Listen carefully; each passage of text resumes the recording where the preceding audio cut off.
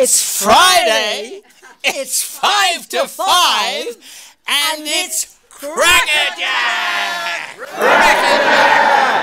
It's wonderful to think that somebody would want to write a book about Crackerjack, although it was such a legendary programme, you know, a programme that had got everything for children, absolutely everything. An iconic part of my childhood.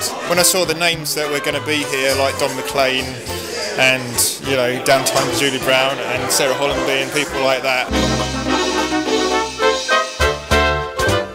Well, it was a children's variety show. Comedians, there was a singer, there were the odd guests, pop groups, silent movies. It finished with a sketch where they started singing pop songs, and it was a lovely tea time romp. It had got everything that a children's programme needs. It had old-fashioned things, you know, thought of as old-fashioned, but it also had the first pop groups. I said, "Where's the elephant?" And they said, "We can't find it." And when you think about the fact that you won a Crackerjack pencil too, sometimes you think, God, people would laugh if they went away with that now.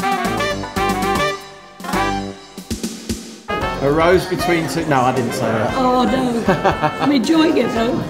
It's been great. It's a very nice book, and the talks were very enlightening, so it's been great fun actually, yeah.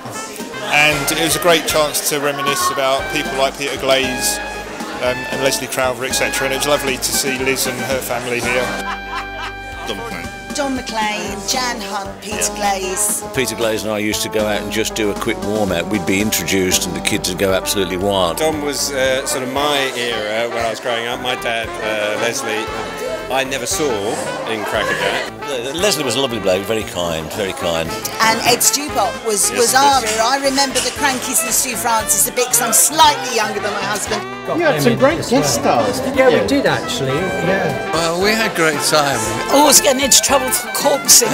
I don't think television's changed that much, but it has lost its heart. Well, aren't we lucky we've all survived? Because we're the same, but it's all sort of gone